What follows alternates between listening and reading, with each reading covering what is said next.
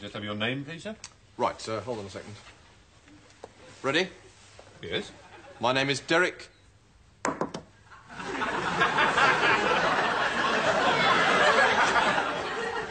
What are you doing? That's my name.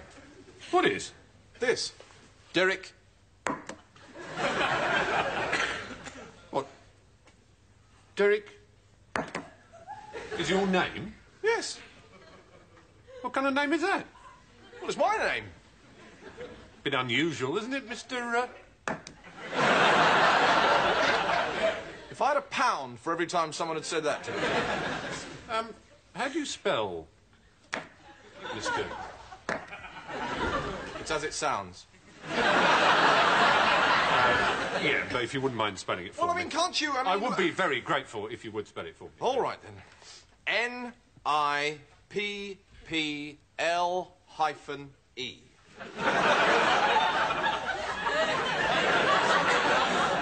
Nipple. Beg your pardon? Nipple. Nipple? Where? What are you talking about? N-I-P-P-L-E.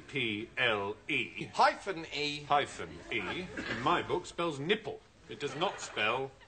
Have you gone mad? What are you talking about? I thought the modern policeman was supposed to be a highly trained law enforcement unit. You can't even spell. All right, Mr. Nipple, if I can have your address, please. Address, please. You talking to me? Yes. You want to know my address? Yes, please. Or do you want to know Mr. Nipple's address? Your address, please. My address, right. My address is number 22. King's Lynn. Watch it. What? Just watch it. Watch what, for heaven's Do sake? realise that assaulting a police officer is a very serious offence? Yes, I imagine it probably is. Very serious. But giving your address to a policeman, on the other hand, probably isn't so serious. Or is it? Perhaps the law's changed since I last looked. Perhaps the Home Secretary has had to take stern measures against the rising tide of people giving their address to policemen whenever they're asked. All right, all right. Let's just check this with you, shall we, Mr... Yes? Your address is 22...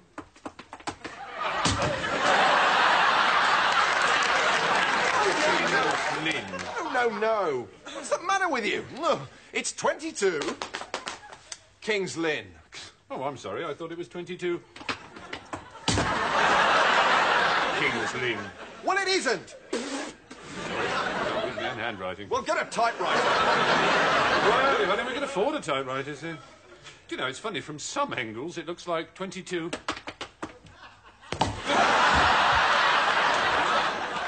King's Lynn.